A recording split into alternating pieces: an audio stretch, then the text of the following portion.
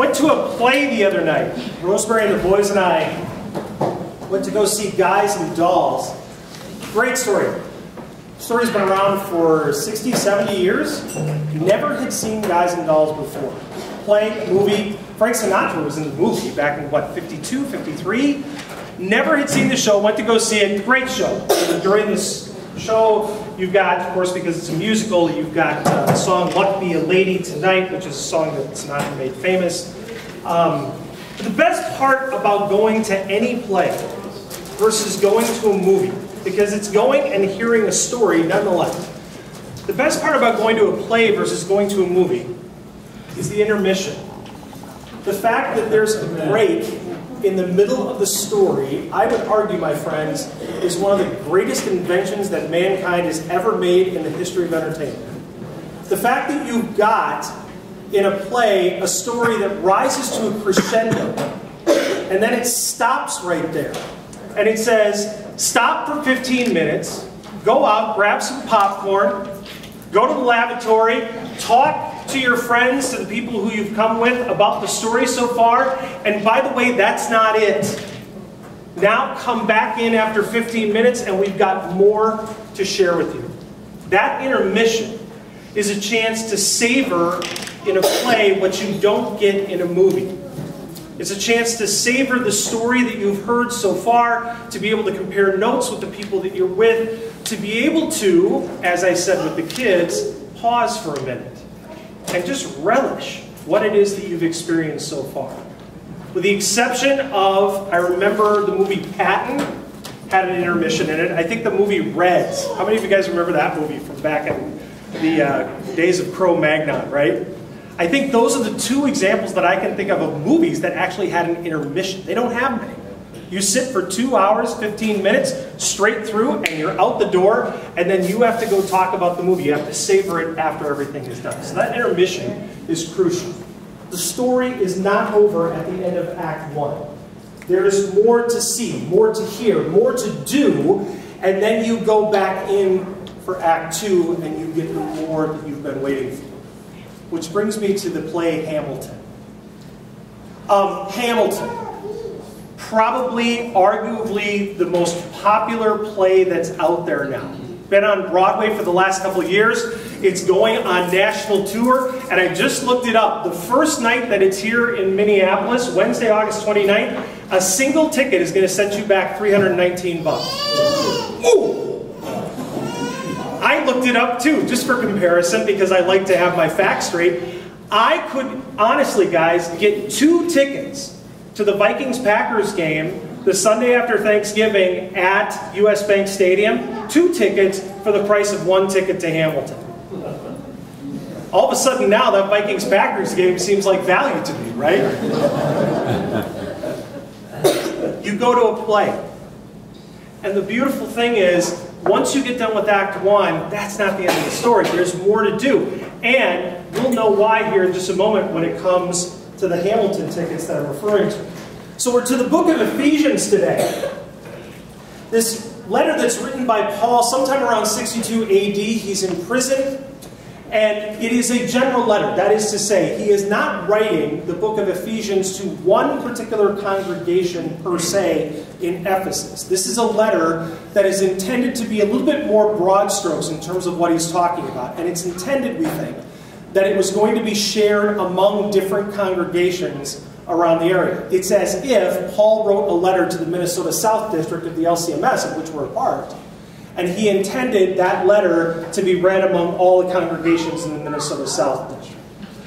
The primary themes that Paul covers in the book of Ephesians, therefore, are a little bit more general than specific to any particular problem, and that is the themes that he's going after, the themes of unity and reconciliation through Jesus Christ.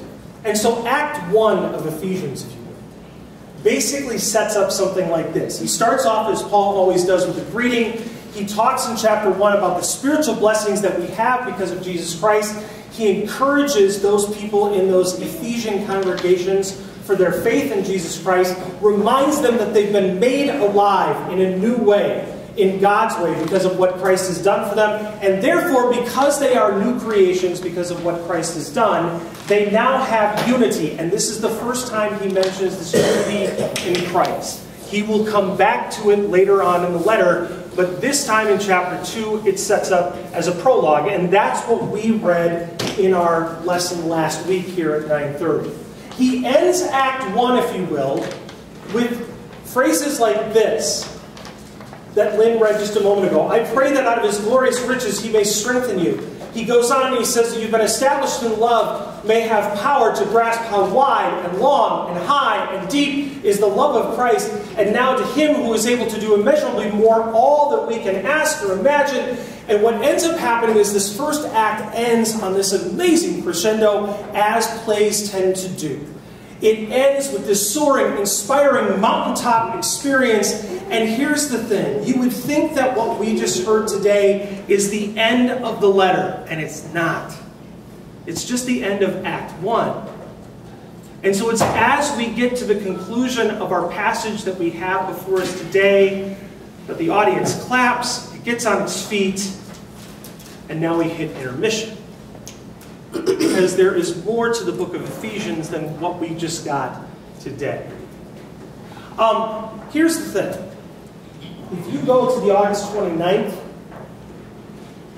presentation of Hamilton, you're going to pay $319 a ticket. That, by the way, my friends, I saw it. It was in the very back of the theater, about second row from the very back. That's going to set you back $638 before a tub of popcorn. Just for two of you to go out on date night. And so here's my thing. If you're going to lay out that kind of money to go see Hamilton, are you going to go to the first act of Hamilton and go, oh, that's amazing, and then head for home as soon as Act 1 is done? No! I mean, sure, you can read on Wikipedia what Act 2 is about, but that's not the point. You paid all this money to go see this thing. You're not going to leave halfway through the show and go, well, I'll just look it up on Wikipedia and figure out the rest. That would be ludicrous. And so this is why the importance of this notion of intermission becomes so important to the book of Ephesians. Paul comes back in the second act of Ephesians, if you will. And what he does is he offers us a still more moving second act to the first act that he left off with, including things like, I urge you to live a life worthy of the calling you receive. Be completely humble and gentle. Be patient, bearing with one another in love. Make every effort to keep the unity of the Spirit through the bond of peace. And when he says humble, he's talking about moral littleness. That is, be completely humble. That is to say, be absolutely little when it comes to your neighbor. Make yourself smaller so that they may be bigger. When it comes to gentle, he's talking about that mild kind of spirit. Doing this is not a mild spirit in Paul's sense. Be patient. We've talked about this in weeks past. Be long-suffering with the people around you. This right here, patience, is something we are sorely missing in our world these days. We are not long-suffering with anybody. We are short-suffering with them. Bearing with one another in love. Make every effort to keep the unity of the Spirit. This is what he picks up again that he left off with in the first act, through the bond of peace. That is, peace for him is not just get along to be along. What's the phrase, people? Go along to get along. Thank you. That's what it was. It's not go along to get along. It's a spirit of looking for true concord. It's a spirit of looking for true harmony with others, even when you disagree. This is what he says. And then he continues on. Be imitators of God. Literally, that Greek word, mimetes, is literally like a mime. Be like a mime of God. Therefore, as dearly loved children, live a life of love, just as Christ loved us and gave us up as a fragrant offering and a sacrifice to God. And then he completes with a very, very famous illustration that Paul uses a couple of times in the New Testament. Put on the full armor of God so you can take your stand against the devil's schemes. And he talks about these different pieces of armor that God has given us as a defense against Satan's schemes and Satan's wanting to bring us harm and draw us away from God. And so again, going to a play versus going to a movie, I would argue, is a great form of entertainment. Because going to a play versus going to a movie causes us to think in terms of what a play offers that a movie doesn't, and that can have a profound impact on our faith. And that, of course, is the intermission. It's a chance for us in the midst of our faith to stop what we're doing and to savor what it is that we've experienced, what God has given to us, and to just pause, to spend the proverbial 15 minutes taking a breather, taking stock of everything we've experienced, everything we've been told, share it with somebody else. Grab a bucket of popcorn while you're at it. You got to eat. And then you go back in and you continue with the story. That idea of intermission is so important to our faith. And what that intermission does for us, my friends, is I think three fundamental things when it comes to our faith. An intermission, in terms of a play, is a reminder to stick around, because there's a lot more to be had. And that is true when it comes to our faith as well. These pauses that we take, prayer that we offer, the silence that we experience within worship at church. And sometimes, even in worship, we sorely lack silence. Because why? We don't like it. If I stand up and I do prayers in the church and I pause for too long, don't raise your hand, you don't have to. But how many of you start to go, did he fall asleep up there? Pastor, and if you ever hear me saying, da-da-da-da, Lord, in your mercy, and you say, hear our prayer, and then I pause for a minute, and then you start to hear me go, then you know I have fallen asleep. But beyond that, I'm simply taking this intermission, I'm taking this pause for us to be able to savor what it is that we've experienced so far. The intermission of our faith is the same thing when it comes to Bible study and when it comes to worship. We come here on a Sunday morning, we worship for an hour and 17 minutes, sometimes an hour and 22 if you'll indulge me, and we go back out into the world. And sometimes we come back, and sometimes we don't. And friends, we are encouraged to keep coming back, because guess what? The story's not done yet. The second act hasn't been played out yet. Same thing is true with Bible study. One of the things I thought was interesting, I went to district convention a couple weeks ago, and our denomination, Lutheran Church Missouri Synod, is encouraging us as pastors and as congregations to do more when it comes to Bible study. Bible study has kind of fallen away from practice. The great thing, my friends, is you guys are already very, very much appreciating of Bible study. We host Bible study on most Sunday mornings after church, and depending on what we're doing, we've got 20 to 25 of you up there. Praise God. It's amazing. We have many of you who are committed to regular Bible study with each other throughout the week. Praise God. We never can forget how important it is to avail ourselves of those opportunities. To not, once we've heard something, a sermon, a Bible study, to go, you know what? I think I've had my fill of church now for about 3 weeks. No. Come back. Hear the story.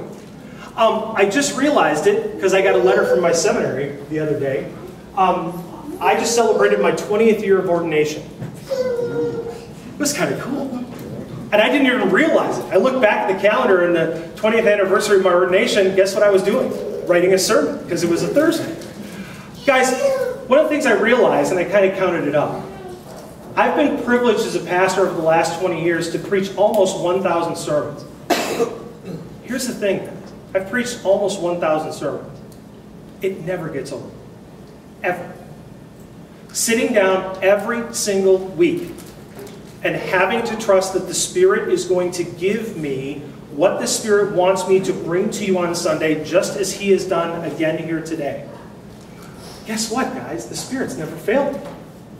I've been doing this 20 years, and it never gets old. And on the contrary, my friends, those of you who I typically will spend Tuesday mornings in Bible study with, after a while, after doing Bible study with you guys for a year, I think I might run out of ideas. And I don't. And why? It's not because of me, it's because the Spirit is faithful. Amen? And this stuff never gets old. It never gets tired. It never gets used up.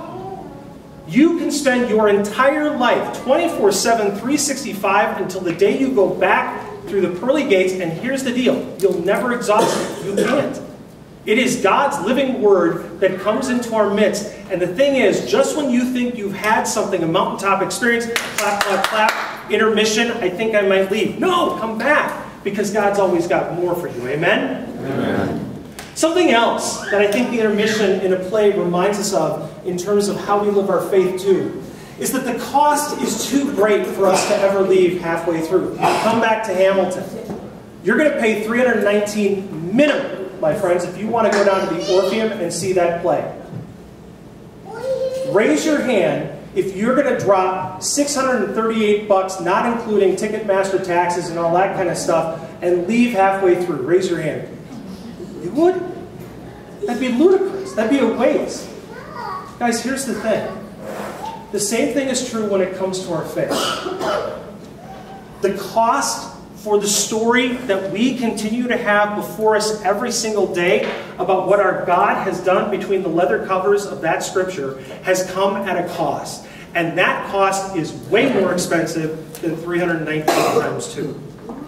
That cost came at the cost of Jesus Christ, crucified and risen for you. And so because God has paid that cost and the Ticketmaster surcharge, you already have that paid for. Your seat is already covered. In my Father's house there are many rooms, and if it wasn't so, guess what? I wouldn't have even said anything to you. And so you have a place in the theater. You have your spot.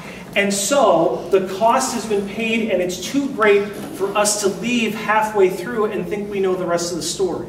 My friends, I encourage you, keep coming back. There's always something new. Pastor Fofana and I are constantly amazed at what little light bulbs go off in our heads in terms of what we're led to preach by the Holy Spirit. Constantly amazed as what we are led to do. Literally, my friends, epiphanies every single day in terms of walking into a Bible study and going, I didn't see that coming, but here you go. Tuesday morning, friends, if I've ever walked in and gone, you know, it was a little surprising, but here we are. This is what our God has done for us. He has paid a price. And so it's too great for us to leave halfway through and say, I got it. I'll go to Wikipedia and get the rest. And intermission is a reminder, too, I think, to make good use of that proverbial 15 minutes. We go out in an intermission between a play, we use lavatory, we grab popcorn, we talk to somebody about what's going on. The important thing about our faith, too, is that we use that downtime. And we use it wisely. When we don't have when we're not in the middle of worship, when we're not in the middle of a Bible study, take that intermission. Talk to other people about the story that you've just experienced. Talk to people about what you've seen, about what you've heard. Share with them the way the Lord is working in your life. Just today, my friends, let me give you a little taste. Rosemary and I are driving to church. Now, this is the first time since I've been your pastor that Rosemary and I have driven to church together. That is to say, it's the first time that I got here around 9 o'clock, not around 7 o'clock. Why is that important? Because I don't think it was a coincidence that as Rosemary and I are driving south on Highway 169 away from our house, there's a guy walking in the median of 169. You don't walk on the highway, especially 169. And he's carrying a backpack. And you know what's sticking out of his backpack? A huge cross. I'm saying, what's going on with that guy? What is that guy's story that he's lumbering northward along the left-hand median of 169 carrying a backpack with about a 4-foot cross sticking out of it? I don't know. I didn't have the guts to turn the car around and stop on 169 and ask him. But you guys, this kind of stuff is happening all the time. And these are the kinds of things that in our downtime we're called to share with people. Because guys, we don't know how the Holy Spirit can use this stuff. Amen? Amen. I tell you a story about a guy walking with a backpack and a cross. Spirit's going to do what the Spirit wants to do, and maybe that provides inspiration for your faith. I don't know, because I'm not in charge of it. That's the Spirit's prerogative. But what I'm in charge of, my friends, what all of us are in charge of, is to see those little moments and to tell that stuff, to hide it under a bushel. No! I'm going to let it shine. To use that in-between time to witness to what's going on, to what the Lord is doing. And so it's way better than a movie. Going to a play, having intermission, provides all kinds of blessings and positives that going to the movie doesn't. And it's the same thing when it comes to our faith. Because as we take advantage of those intermissions in our faith lives, what ends up happening? When the curtain ends up closing, we end with the words that Paul ends this letter to the Ephesians with. Grace to all who love our Lord Jesus Christ with an undying love. The Lord be with you. Amen.